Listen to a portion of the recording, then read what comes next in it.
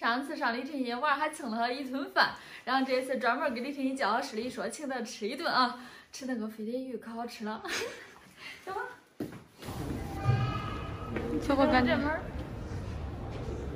那门儿，林说他快饿死了，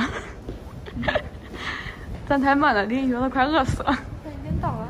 啊，到半天了。4斤多嘞，可以。4斤6两。我没有化妆，戴个帽还上。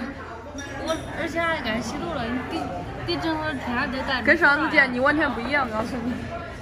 你别说。那喝啥呀？也来了。喝水都是。光喝水呀？也怪快了，俺刚到你就。拿小瓶拿，一个人一小瓶。眼神啥呀？拿大瓶吧，直接。那种锅里整那种。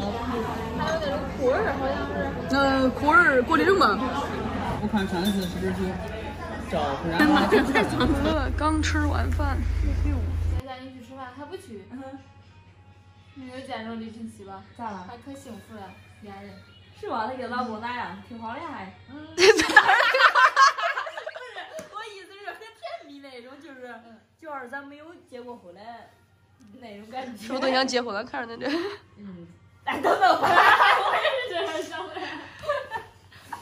我真是哭了。今天李丽没有化妆，惊慌说：“哎呀，我今天没化妆。”因为她给诊所里天戴口罩，根本都不用化妆。对。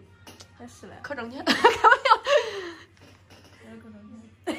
她说跟她自己用，那还挺挣钱嘞。忙不过来都。她老公对她确实就是婚后之后对她还挺难的。是。就对，有很多人结婚都很难做到的哈。反正我看她状态挺好的。我以为李晨曦自己过来跟小公主，小公主。他说的咋说的？倒菜，就比如说王导，那我想吃，你就不能给我吗？这么任性啊！